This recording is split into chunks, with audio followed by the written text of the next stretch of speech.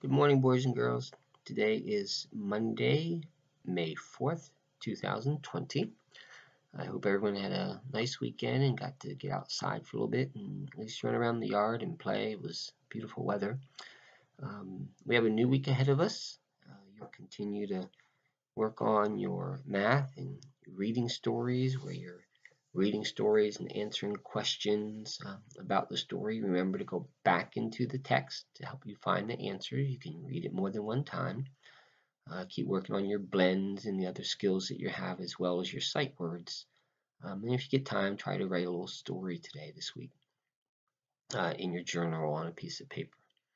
We will be having our large group Zoom chat today at 1 o'clock. I hope everyone can make it back, because this week we have to sing happy birthday again, this time for Carter Bradford. His birthday is on Thursday, May the 7th, so we want to make sure we sing happy birthday to him today. Your parents got a link today about a school spirit week.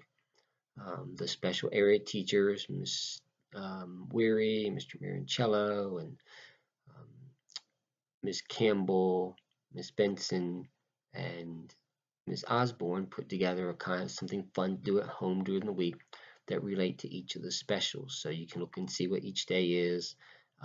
Send me a picture, or you can post it on your mom or dad can put it on the school Facebook page, and people can see it there. So if you get a chance, do that. That would be great.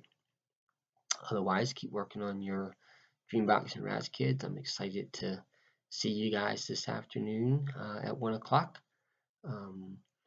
The read aloud today, one of my favorite books about a tractor. His name is Otis. And I'm not going to ruin the story for you, but, well, just let's say at some point Otis gets kind of sad in the story, but the story has a very happy ending. So make sure you get a chance later today to read that story or listen to that story that I put out as the read aloud today.